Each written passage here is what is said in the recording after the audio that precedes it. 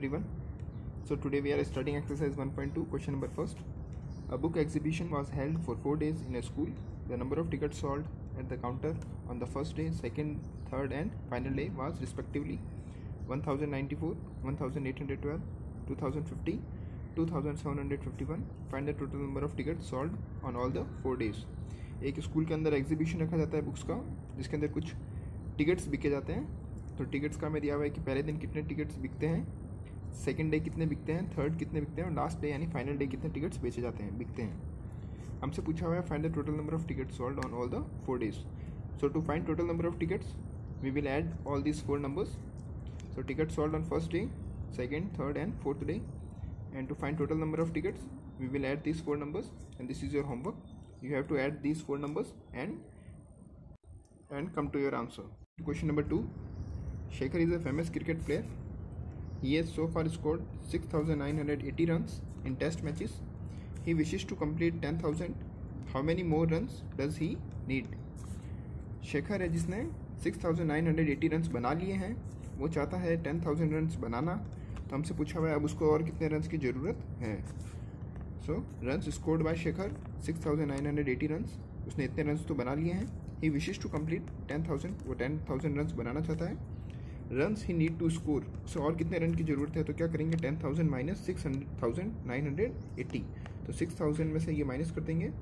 This is for your homework. ये आपको solve करना है, माइनस करना है इसको 6,980.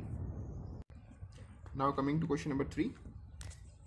In an election, the successful candidate registered 5,77,500 votes and his nearest rival secured 3,48,700 votes.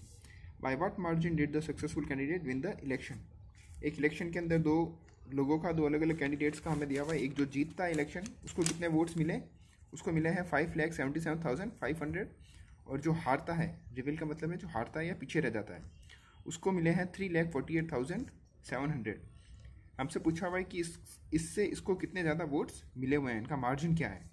तो मार्जिन निकालने के लिए क्या कर देंगे, इन दोनों का difference. So vote secured by successful candidates, vote secured by real candidate.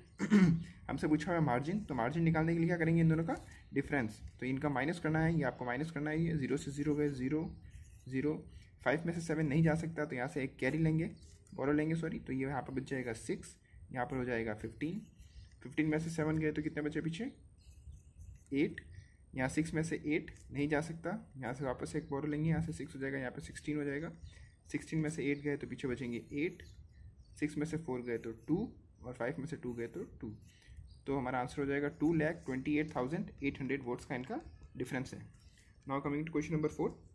Kirti book store sold books worth ₹2,85,891 in the first week of June and books worth ₹4,07,68 in the second week of the month.